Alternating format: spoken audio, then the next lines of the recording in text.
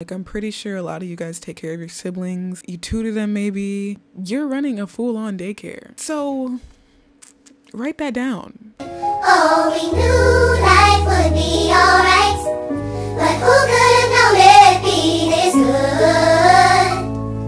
Oh, Lord.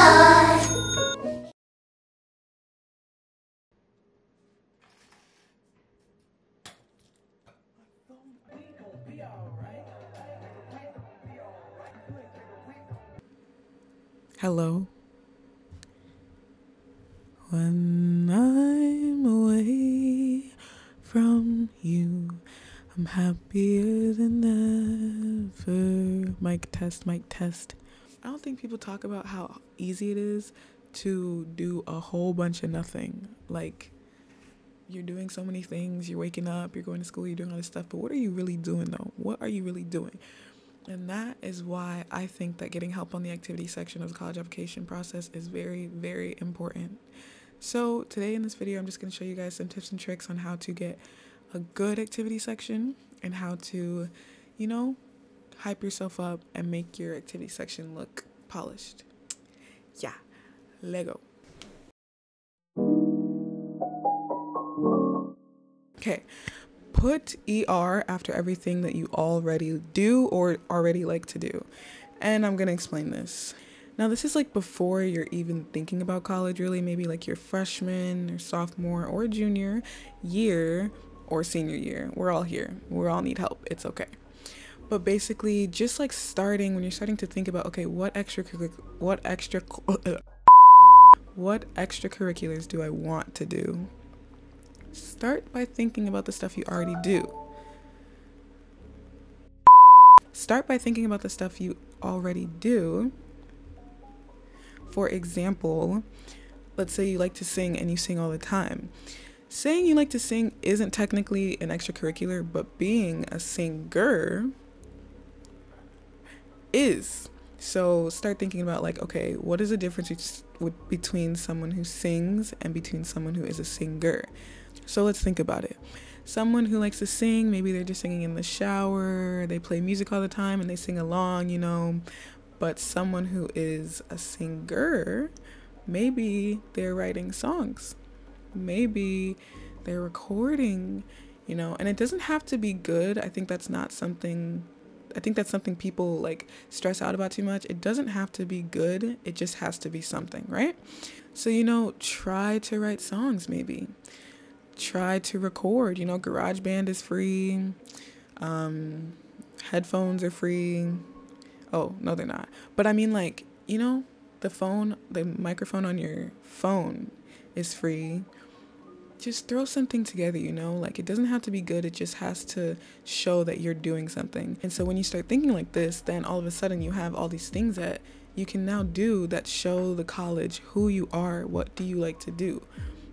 The way you spend your time shows what you like to do, which is why the activity section is so important, because if you're spending your time singing and making songs, it shows your passion for music instead of just saying, hey, I like to sing. And they're like, well, how do I know? And you're just like, oh, I listen to music. And they're like, so does everyone else. You know what I mean? That's kind of how I understood it when I was trying to fill out the activity section too, and that really helped me to think of that way. But also, do not think that all of your extracurriculars have to be some type of, oh, I made an album that sold out stadiums and stuff like that. It doesn't have to be like that. I literally wrote down on my activities list that I sang at church, that I was like a part of the choir or like the lead youth choir at my church, because it's something that's a big part of my life. And if they were to spend their time reading that, they would get to know a little bit more about me. So as long as it's something that represents a little bit about who you are, then you should write it down, or you should take your time to like write about it. Another example is, let's say you like to crochet. I don't know where I got that, but let's say you like to crochet, right? You could start finishing a couple pieces, selling them here and there. All of a sudden, guess what you are? You're a businesswoman or man. Because even if you made only $15 from selling crochet, you still made money. That's a business, you know? And we're not trying to get delusional. We're not trying to be delusional here, but it is a business, you know? So if you're someone who likes to do something like crochet, all you have to do is finish a couple pieces. Big Cartel is free. That is a that is a platform where you can sell things online for free. Make a Big Cartel account, sell a couple pieces. All of a sudden, what do you have? A crochet business. What are you? A CEO of what? A crocheting business. And that is a fire extracurricular. So that is kind of how I would think about the situation. Instead of just saying, I like to sing, be a singer. Instead of saying, I like to dance, be a dancer. And think about what that means for you and try to make it happen, you know? It doesn't have to be perfect. It just has to show that you're trying. So on to the next. Number 2 is find what activities you already do and just talk about them better. Or as I'd like to say, hype them up. It's not that hard to be great, especially when you probably already are great. You just don't know it yet. So, for example, DoorDash, right? Not only are you just a DoorDasher, but you provide services. How do I put this? Instead of DoorDasher, you are a food transporter. What? Bro, what are you talking about, man? Now, that might not sound like a big difference, but that is an example of how you're actually doing more than you think you are doing. So don't sell yourself short. And this is actually something that you're going to probably have to do for the rest of your life, like making resumes and all that stuff. It's just annoying. But just like on a resume, you wouldn't write, I worked for Google. You would write, I programmed the psychological effects of AI. You know what I mean? Like, just hype yourself up a little bit. And I'll go back to the example that I used of me singing at church. I didn't just write, I sang with my church choir. I wrote down that I led praise and worship, and I forgot what I wrote, but I wrote something about like I led praise and worship and I managed certain different genres of praise, you know, because we did different songs, different genres, and I was in charge of sometimes teaching it, sometimes leading it. So that's cool. Like, and even if you don't think it's cool, it's cooler than I sang at church. Just don't sell yourself short. Let's say you designed something at school and the school ended up using it as like a logo, or maybe a club ended up using it and put it on a t-shirt. You're a graphic designer. You are an artist, okay? So write that down. And I want you to think like this because you don't want to tell the college that you're doing nothing when you're actually doing so many things. Like, I'm pretty sure a lot of you guys take care of your siblings, you teach, you tutor them maybe, and you make sure they eat, you make sure they go to sleep on time. That's something. You're running a full-on daycare. Now, maybe don't write that down, but there's a way to say, I provided parental assistance to my siblings, and that took me 5 hours a week. That's very valid, and it's something you should write down. So basically, my second tip is just to make sure you're not selling yourself short on the stuff you're already doing. Before even thinking about adding stuff, focus on the stuff you're already doing. Make sure you're talking about them with respect. Like, don't just push them to the side and be like, oh, whatever, I just tutor my brother every day. No, you're a tutor. You don't just tutor your brother, you're a tutor. Because if he improves in his grades, that means you're doing something right, and that means you're a tutor. So don't be delusional, though. Don't be delusional. But just don't sell yourself short and talk about the things you already do better. Yeah.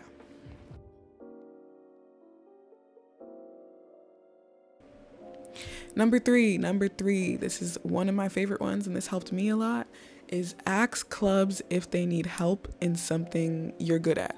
So for example, I'm very good at graphic design-ish stuff, like designing stuff. So I asked one of the clubs that I was in I wasn't the president, I wasn't the vice president, I wasn't any secretary, treasurer or anything, but I asked, hey, could I design the t-shirt this year? And usually it was just like some random person doing it.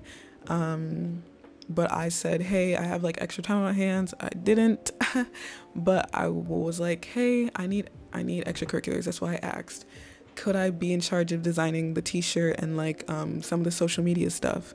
And they were like, cool, yeah, like why not? So all of a sudden I was a graphic designer, merchandise designer, and the social media marketer for so-and-so club. That is valid, and it's something you can write down, and it's something that helped me, and it showed them what I could do, because the t-shirt was cute, the social media was cute, so, and that was all me. So it's just a way for you to shine in your niche.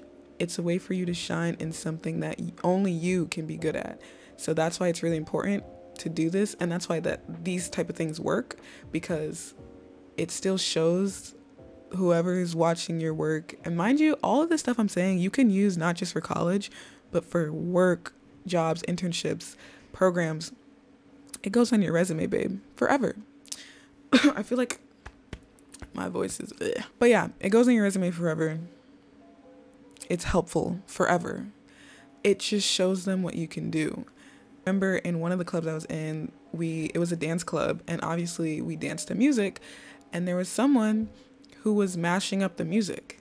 If you can do that, if you're good at that, you're an audio engineer, babe. Okay? You're an audio engineer. Because not everyone can do that.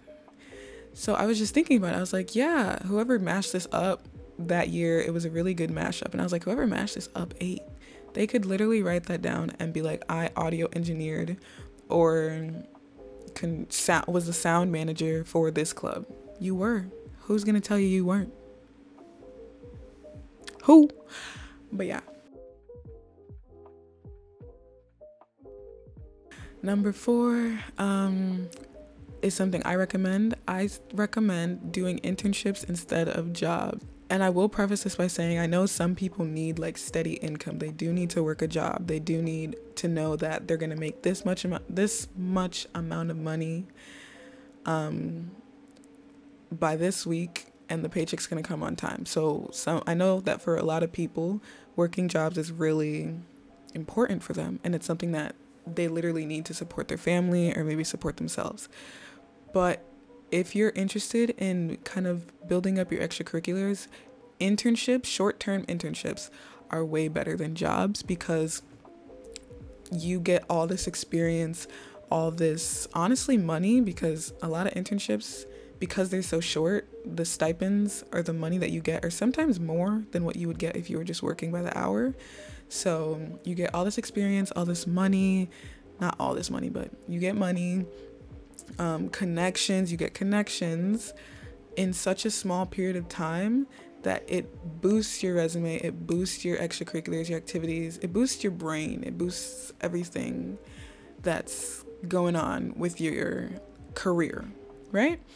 So that's why I don't recommend taking a job where you work by the hour, because you need to make sure that you're spending it doing something that's really going to help you, and that's at least you'll have something to show for it, right? You want to make sure that you're doing something that you'll have something to show for. In addition to working internships instead of jobs, internships are way more niche, so I recommend working niche internships. Like, for a job, if you work at Walmart, you're just like doing a bunch of things, right? It's not niche. But if you do an internship, usually those internships are niche. They're like a business internship or a music producing internship, something like that. So really try to take your time and find the internships that match what you want to do. Your whole college application should kind of follow a certain thing. They should be able to read your application and be like, hey, this shorty, she likes to sing and she likes to dance. Or this other shorty, he likes to play video games and he's really good at it, and maybe he wants to make a video game one day.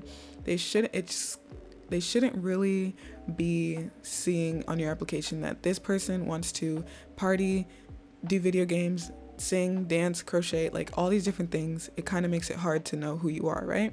So when you're looking for internships, try to look for, oh my gosh, I have like 5 minutes left.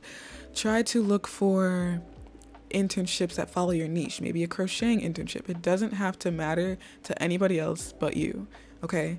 So maybe hair braiding internship. I think that's pretty cool. Instead of working a full-on job, you can do these internships that last maybe 2 to 3 months at a time. But when you leave those internships, you have a list of people, connections, and people that also like the same thing as you. So you have a list of people that you can connect with. You have you have something to add to your resume, and you can also keep living your life, because jobs take away a lot of your time. But if you need a job, no one else can tell you not to work it. So do keep that in mind. Okay, and the last thing, fifth thing that I would say will really help your activity section on your application is to look for virtual opportunities / jobs instead of in-person ones. We live in a world where they expect so much from us, so much from teenagers. You know, technology makes things easy, but it also raises the expectations. So one way to really kind of help balance all this stuff is if you have virtual work, because the time you spent getting ready for a job, getting to the job, and then forget about the time you spent at the job, but then leaving the job and then getting ready for the job is actually a lot of time. But if you have a virtual job, all you have to do is turn on the camera, focus in, lock in, and then turn off the camera, and you can get back to work. So this is just something that will help you save a lot of time, because when you have an in-person job, it takes a lot of your time just like preparing for it. So when you can, I recommend looking for virtual jobs, or maybe even at the job you are at right now, ask them if they have virtual opportunities. Ask them if you could just be the social media manager and get paid for that. Ask them things like that, because you'd be surprised, they don't actually need you there as much as they think they do. And working from home has so many benefits, but you have to be disciplined. You have to be on your Zoom. You have to be on your Zoom. Like, you cannot be slacking off, or else you're going to probably lose your job. But yeah, that's all that I have for today. I hope this was really helpful. Please, once again, always let me know in the comments if you guys have questions. I'll be typing away. But I'm going to go back to being just a black girl, and I'll see you guys later. Bye.